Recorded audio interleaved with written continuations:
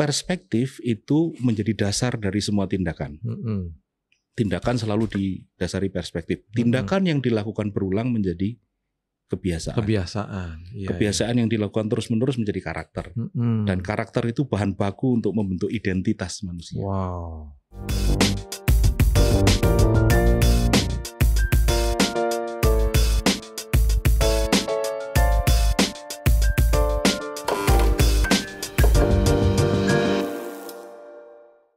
Apa sih sebetulnya yang membedakan? Sampai ke level perspektifnya itu. Iya. Itu paling dasar tuh ya. Sampai ke situ baru akhirnya bisa diubah perspektifnya, dasarnya berubah, baru akhirnya bisa menyelesaikan konflik lah ujung-ujungnya. Tapi kan nggak 1-2 hari kayak gitu ya. Panjang. Itu kan panjang prosesnya. Dan melelahkan. Betul, melelahkan. Karena kan belum lagi kalau misalnya orang itu punya benteng-benteng yang dia nggak mau sampai layernya digali, ada konflik-konflik kompleksitas di mana dia ngerasa kalau gue digali lebih dalam gue kehilangan jati diri atau kerasa nggak nyaman gitu kan. Banyak tuh orang-orang kayak begitu kan. Betul. Wow. Jadi next time konflik kita harus bawa gelas kali ya. Tadi ilustrasinya bagus tuh.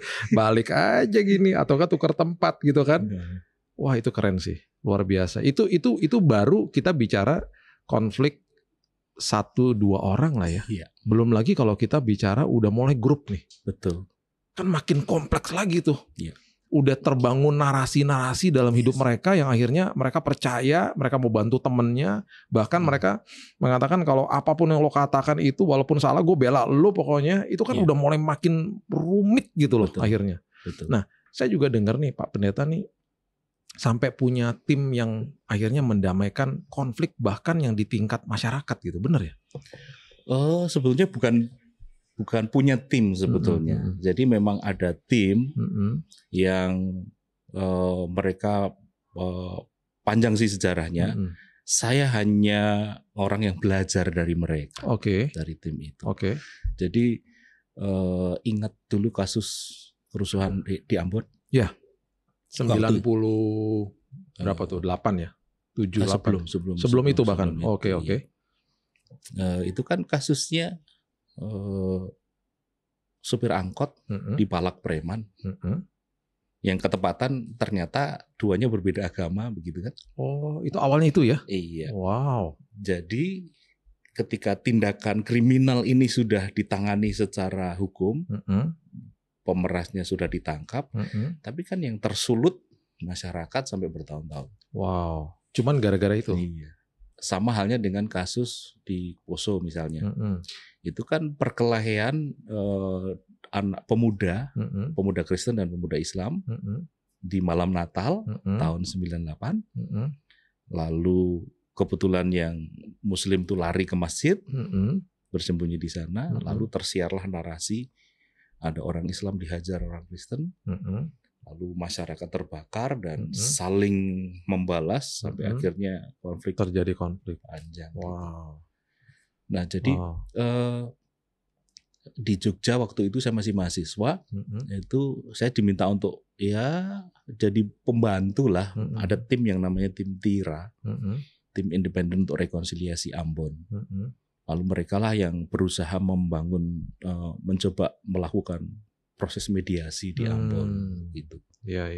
Lalu kalau selain di Ambon, kemudian di Maluku Utara, di Halmahera, tim ini juga dengan beberapa orang mencoba berproses di sana. Nah saya sebetulnya hanya orang yang belajar dari mereka. Awalnya begitu, awalnya belajar. Iya, sampai sekarang juga. Oh iya. Tapi terlibat di tim itu loh. Ya kan? Enggak sih. Enggak ya. Saya hanya belajar dari mereka. Oke. Dan karena ketertarikan itu kemudian membuat saya kayaknya gue harus belajar tentang ini. Dan itulah yang membuat akhirnya saya belajar tentang transformasi konflik. Lalu saya jadikan itu sebagai sebuah perspektif yang menjadi landasan ketika saya melakukan tugas sebagai pendeta. Iya. Itu. Jadi misalnya diundang seminar dengan topik ini, wah ini tepat nih orangnya nih, ya kan? Transformasi konflik, iya dong. Itu bisa diadakan sebuah seminar yang yang sangat membangun untuk sebuah gereja misalnya, atau misalnya beberapa gereja bergabung mengundang Pak Pendeta Didi sebagai pembicara membahas tentang transformasi konflik yang terjadi juga bukan sekedar hanya di tingkat keluarga saja, tapi bahkan gereja juga ada yang konflik. Iya kan? Banyak. Ada politik-politiknya kan? Yes. Iya kan? Yes. Alangkah indahnya ketika semuanya disatukan dan kemudian berbicara dan bahkan bisa terjadi keterbukaan di situ misalnya kan sesuatu yang sangat indah tuh akhirnya. Karena udah pernah juga akan ada di dalam keterlibatan di dalam sebuah mediasi di dalam konflik masyarakat. Nah, bedanya apa sih? Kan saya pernah dengar nih mediasi, ada juga yang namanya negosiasi, ada juga yang namanya arbitrasi. Itu apa sih perbedaannya itu apa? Nah, begini, mediasi, arbitrasi, dan nanti saya sebutkan yang lain, itu adalah cara orang dalam menghadapi konflik. Oke. Gitu. Jadi ini sebagai sebuah seperti spektrum. Jadi yang pertama yang harus dipahami adalah konflik itu unik. Cara di satu daerah tidak bisa di copy paste ke daerah yang lain. I see, betul, setuju. Karena pelakunya berbeda, latar belakangnya berbeda, masalahnya berbeda, kulturnya berbeda. Yes. Ya. Akar masalahnya berbeda. Ya. Nah, lalu gimana caranya supaya kita bisa menghadapi konflik itu? Nah, yang pertama caranya adalah negosiasi. Oke. Saya dengan Bang Billy berantem. Kita beda pendapat, tapi kemudian kita sadar nggak enak nih berantem. Bang, kita ngobrol yuk, ngopi. Kita ngobrolin masalah kita, selesai, salaman, damai kita. Itu negosiasi. Itu negosiasi. Oke. Jadi A dan B berkonflik, lalu A dan B inilah yang menyelesaikan konflik itu sendiri. Oke. Contohnya yang paling gampang adalah pernah ke pasar tradisional. Apa yang Bang Billy lakukan kalau beli sesuatu? Nawar. Yes. Itu negosiasi. Oh iya. Gue nggak setuju sama harga lo, gue nawar dong. Harganya lebih murah. Itu negosiasi. Iya. Itu negosiasi. Sampai terjadi kesepakatan, barang dibeli. Yes. Iya. Itu negosiasi. Lalu berikutnya setelah negosiasi, konsiliasi. Konsiliasi itu misalnya kita berantem nih. Nah di dalam konflik, selalu di dalam konflik, yang pertama kali rusak adalah komunikasi. Komunikasi, oke. Wah, males saya ketemu Bang Billy. Tapi ada orang lain nih yang datang. Nah, kalian kan sama-sama Kristennya gitu kan, misalnya begitu. Omongin lah. Nggak enak gue, nggak enak. Tapi mau nggak lu kalau ketemu? Mau dah. Orang ini ngomong ke Bang Billy, mau nggak ketemu si Didi itu? Mau lah. Yuk kita ketemu. Iya. Berarti ketemu si X ini mempertemukan kita berdua, lalu setelah ketemu dia bilang gini, udah kalian udah ketemu, kalian udah gede, selesaiin sendiri, gue pergi. Oke. Iya. Jadi kemudian kita berdua yang menyelesaikan konflik. Iya. Itu namanya konsiliasi. Jadi prinsipnya adalah negosiasi yang diinisiasi orang ketiga. Oke. Itu konsiliasi. Konsiliasi, oke. Lalu berikutnya adalah mediasi. Nah, mediasi itu tidak seperti konsiliasi yang hanya mempertemukan lalu pergi. Sosok pihak ketiga itu turut serta dalam proses percakapan. Oh, dia ada di situ. Ada di situ, menjadi semacam jembatan di antara dua pihak yang berkonflik. Iya. Wasit nih. Bukan wasit. Bukan wasit. Tapi lebih ke kalau ingat dulu pelajaran kimia, katalisator positif. Oke, iya. Jadi katalisator positif itu kan yang menolong zat untuk bereaksi. Tapi setelah mereka bereaksi, dia pergi. Oh, tidak memengaruhi hasil. Iya.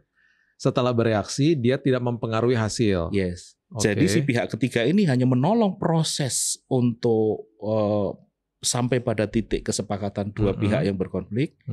Tetapi solusi, jalan keluar, keputusan itu diambil oleh pihak sama kedua orang itu. Iya. Itu mediasi. Iya. Nah, 3 tadi terserah kamu gitu ya. Iya, pokoknya ini masalah kalian. Saya hanya menolong. Proses. Kesepakatannya ada pada kalian berdua. Iya. Negosiasi, konsiliasi, mediasi itu memberi hak sepenuhnya penyelesaian masalah pada pihak yang berkonflik. Oke. belum selesai. Ya, ya. Berikutnya ada lagi arbitrasi yang memilih sebut sebagai wasit tadi. Arbitrasi adalah ketika A dan B berkonflik, pihak C hadir, dia yang memutuskan. Jadi dia wasit. Contoh yang paling nyata itu di pertandingan sepak bola. Ya. Ada pemain dilanggar, wasitnya tanpa babi bu langsung kartu merah atau kartu kuning kan?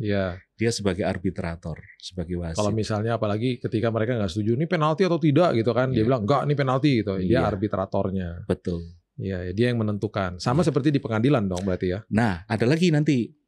Nah, setelah kita melihat arbitrasi, arbitrasi itu tidak melulu personal, tapi bisa lembaga besar. Contoh misalnya, pernah dengar dulu konflik Indonesia-Malaysia memperebutkan Pulau Sipadan dan Likitan?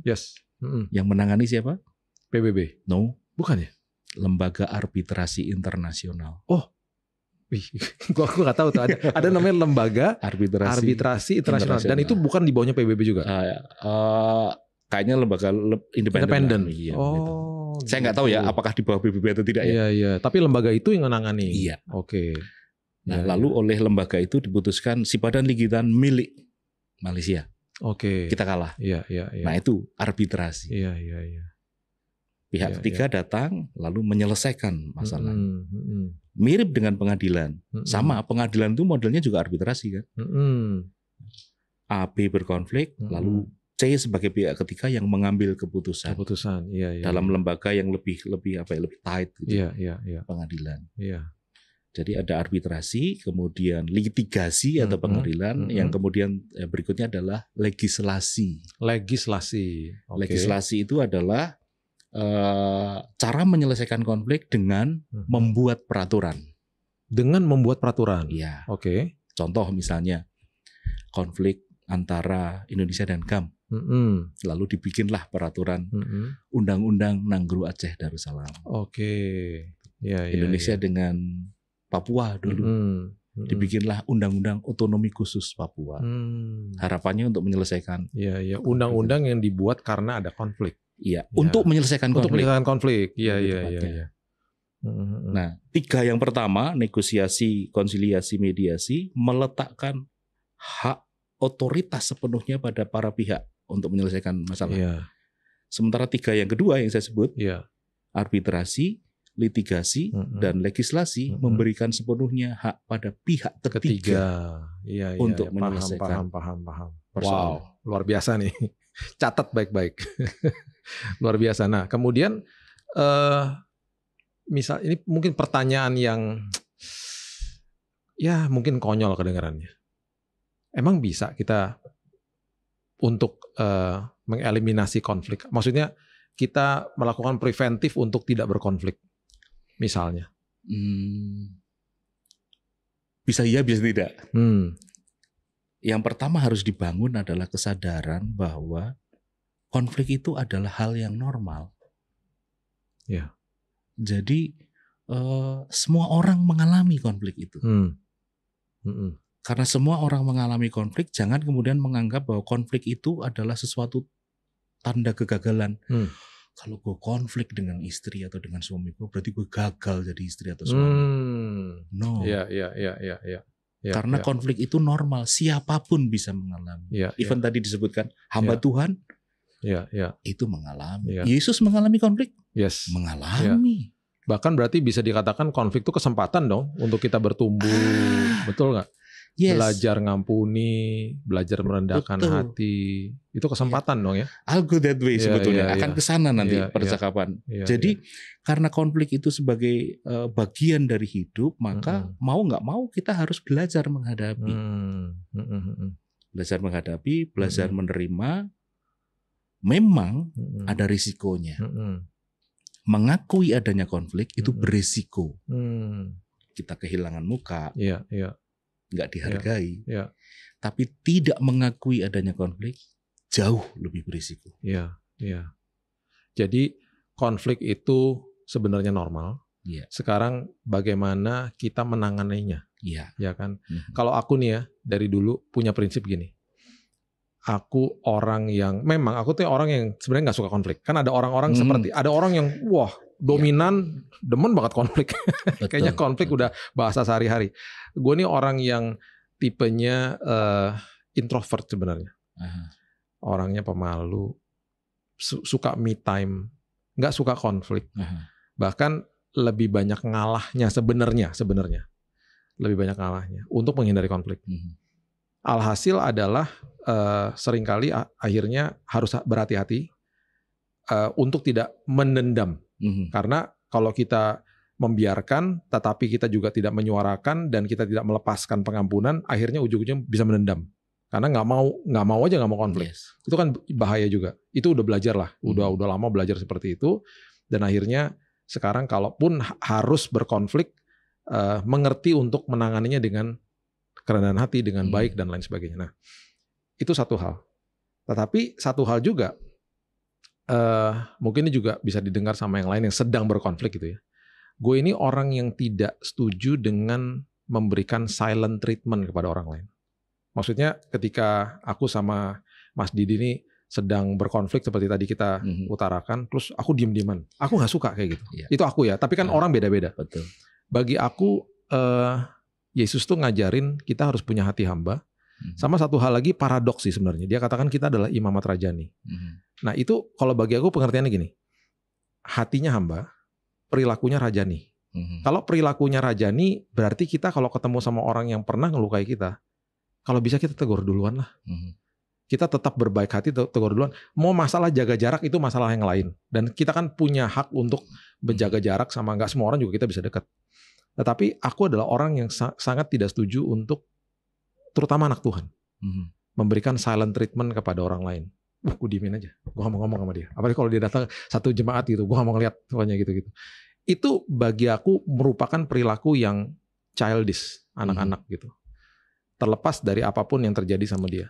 Kalau itu aku punya prinsip kayak begitu. Jadi apapun yang terjadi, aku akan tetap tegur dan tetap berbaik hati. Mau dia nggak mau negor balik, itu urusan dia. Itu gimana tuh menurut Mas Didi? Oke. Aku boleh mengajak menarik lebih maju lagi nggak? Boleh. Nah, ingat golden rule-nya Konfusius. Jangan lakukan pada orang lain apa yang tidak ingin orang lain lakukan padamu. Yes. Dan itu kan yang terjadi kan? Silent treatment. Yes.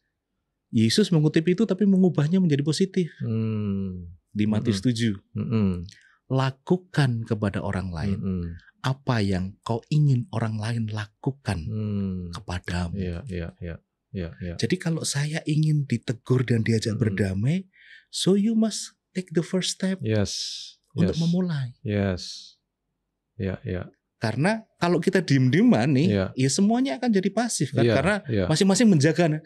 Saya nggak mau disakiti Bang Billy. Lebih baik saya tidak menegur daripada saya sakit hati. Jadinya apa relasi kita? Semu kan? Iya. Tapi Yesus mengajak kita maju satu langkah lebih baik. Lakukan pada orang lain apa yang ingin orang lain lakukan padamu. Yes, betul. Dan itu sebetulnya prinsip dari transformasi konflik. Iya. Wow, ini luar biasa banget sih. Gue jadi kita harus undang lagi nih. ini banyak nih yang bisa dibahas nih. Cuma karena waktu ya. Jadi oke, kita rangkumkan begini. Kita selalu berusaha untuk menuntut orang lain berubah. Iya kan ya? Iya. Yang penting dia berubah Pak. Dia kenapa gini-gini? Menuntut. Aku punya prinsip sama istriku gini. Waktu kita masuk dalam pernikahan, kita punya prinsip gini. Aku nggak akan tuntut kamu menjadi orang yang tepat bagi aku, karena bagi aku mencari orang yang tepat itu mitos. Nggak ada orang yang bisa menjawab kebutuhan aku dari A sampai Z, nggak ada kecuali Tuhan. Jadi akhirnya yang kita lakukan adalah, aku harus jadi orang yang tepat bagi kamu. Dia juga lakukan hal yang sama. Yes. Ketika itu yang kita lakukan, justru akhirnya orang bisa berubah karena kita berubah dulu. Setuju nggak? Agree ya. Karena dulu gue inget nih undangan yang gue bikin begitu. Panggilan untuk menjadi yang terbaik. Jadi dalam pernikahan nih, masuk ke pernikahan, itu betul mitos kalau kita menginginkan yang terbaik, kita menuntut yang terbaik. Tapi seharusnya pernikahan adalah panggilan dan tuntutan bagi kita untuk be the best, not ask for the best. Yes. Be the best, not ask for the best. Tuh luar biasa tuh. Iya, setuju banget. Betul. Iya. Thank you banget Bapak Pendeta Didi, Mas Didi, yang aku sangat kasih. Luar biasa, gue dapat banyak banget ya hari ini. Dan pastinya semua yang menonton ini diberkati sekali. Pesan-pesan dong dari Pak Pendeta Didi untuk mungkin yang sedang menonton, yang sedang berkonflik, ya apalagi di dalam rumah tangga, mungkin keluarga sama keluarga gitu ya. Pesannya seperti apa nih Pak? Iya, yakinlah bahwa yang pertama, kalau sesuatu itu yang kita rasa buruk terjadi pada diri kita, itu karena kita dinilai Tuhan mampu menanggungnya. Amin. Even kita merasakan why me, mungkin Tuhan lagi bilang di atas why not gitu kan. Jadi yakinlah Anda bisa melewati itu semua. Lalu berikutnya, konflik tidak untuk didiamkan. Konflik itu justru sebuah kesempatan bagi kita untuk bertumbuh. Amin. Jadi bersyukurlah kalau Anda mengalami konflik, karena disitulah Anda sedang diberi ruang untuk bertumbuh. Ya. Lalu konflik memang mengajarkan kita untuk belajar mengenal diri sendiri. Baru kemudian kita belajar mengenal orang lain. Karena dalam pengalaman saya, orang yang paling jujur adalah ketika orang yang berkonflik. Misalnya pasangannya atau dengan orang lain itu jujur sebetulnya. Marah, tidak munafik gitu. Nah, lalu ini quote yang saya tulis ketika saya menulis tulisan saya. Waktu itu saya nulis tesis. Saya tulis begini. The way you face the conflict define your identity. Yes. Cara kita menghadapi konflik itu menentukan identitas kita. Jadi yakinlah konflik itu adalah sarana bertumbuh yang Tuhan sediakan. Nikmati, tapi selesaikan dan bertransformasilah. Haleluya. Wow, luar biasa. Thank you banget. Sama-sama. Thank you. Sahabat Kopi, saya percaya kita diberkati dan saya berdoa semua konflik akan diselesaikan dengan kasihnya Kristus, dan jadilah orang yang tepat bagi pasangan kita, bagi keluarga kita. Dan saya percaya di tahun 2023 ini kita mengalami tahun yang luar biasa. Bukan sehat sekedar hanya tubuh saja, tapi jiwa dan roh kita sehat dan kuat. Sebelum kita akhiri, jangan lupa follow, subscribe, like, share Billy's Coffee Table di IG, YouTube, dan TikTok. Dan until next time, kita seruput dulu kopi yang satu ini. Thank you Pak Pendeta Didi. Sama-sama. God bless you. God bless you too.